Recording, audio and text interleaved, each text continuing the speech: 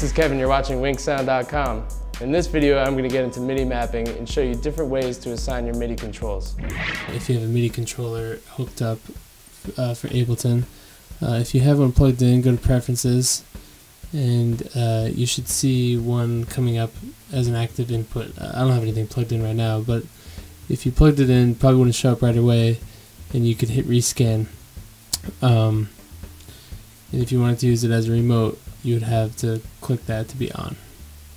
So to map out your MIDI points, hit Command M, that'll come up again, or just click the MIDI thing over here, the MIDI button. And now you have all these purple little highlighted areas that anything that's purple right now is assignable to a MIDI control. Anything like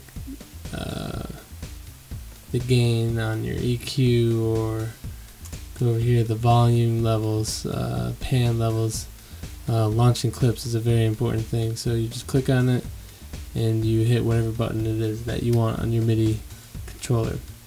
Also, if you don't have a MIDI controller, you can key map everything. You can launch a clip using the F button, for example. So you just click it, hit the F button, and you leave that. It'll launch that when you click F.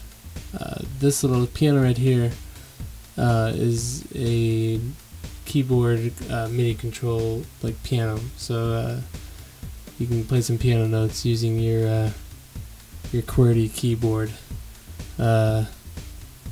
These little squares are important because they will show when you have MIDI data coming in, and as you can see, I got little MIDI data coming in there.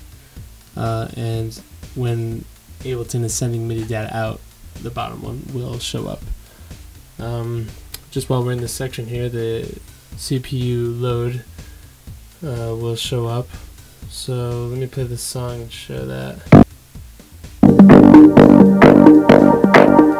As you can see, it takes up about 36% of my CPU load. If your RAM is not good, it's good to save CPU load by freezing tracks, and you can do that by coming over here and freezing the tracks in Edit. So get on that MIDI mapping, and it's a pretty useful tool if you have a MIDI controller, because then it gives you the hands-on control like you're using a real instrument. Check out Kevin's new series of videos, including these titles featuring Ableton Live, available on demand at WinkSound.com.